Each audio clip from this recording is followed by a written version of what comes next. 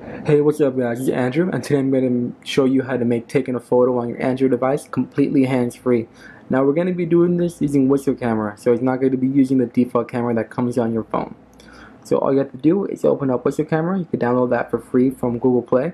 And now anytime you whistle when the camera's open, it will automatically take a picture. So just go. It'll pick up the whistle and it'll take a photo right away. Now this does also work with a front-facing camera. Now you can also set up a timer either with the front or back facing camera. Just go to the timer up top and then just set it to whatever you want. It goes all the way up to 10 seconds or just have nothing at all. In the settings for the app, you could select your default language, your picture resolution. I have mine just maxed out.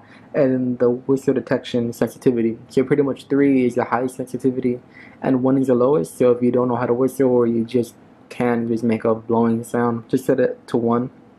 And you'll be able to, it'll pretty much just pick up anything.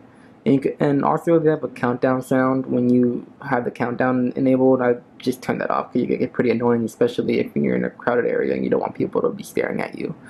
The default folder that it stores it in is right next to your camera, your default camera folder on your internal storage.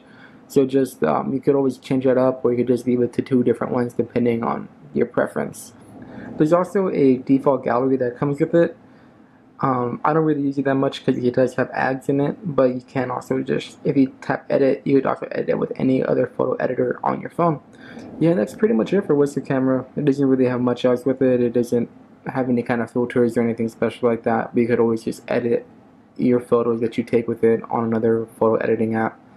Be sure to check out the full guide linked in the description below, and like always, be sure to like, comment, and subscribe. Have a good one, guys.